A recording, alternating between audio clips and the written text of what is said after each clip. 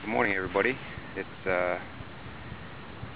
Sunday, and decided to hit a different park, and it's got a really iffy signal.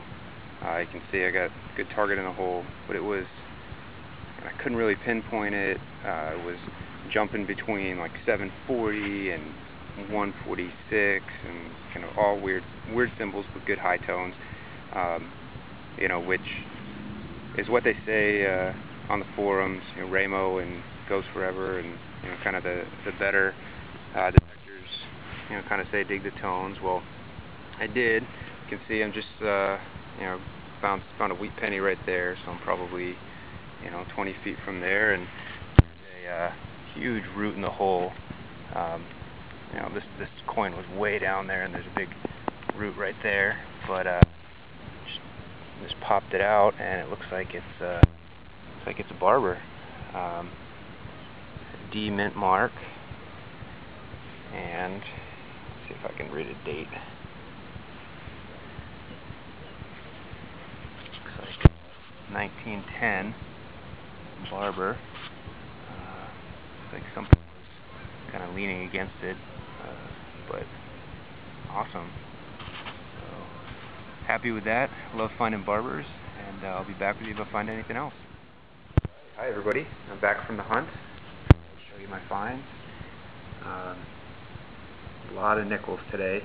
I guess after yesterday's war nickel find, I was a little more inspired to dig nickels, but everything there is just clad. I did dig a lot of memorials today. A lot of them were pretty deep, 4 or 5 inches, which is kind of right in the range. So I ended up digging a lot of them. Ended up with 6 wheat pennies. Most are in the 40s, a couple in the 50s, not in any kind of great condition or anything. Find a Canadian penny, 1965. Interesting. It's right on the surface, but cool nevertheless. And then the Barber Dime. Actually cleaned up really nicely. See, it's got some kind of damage from, I'm guessing, the root where it was in the ground. But otherwise, it's in really good condition. You can almost see the full Liberty. It's 1910D. So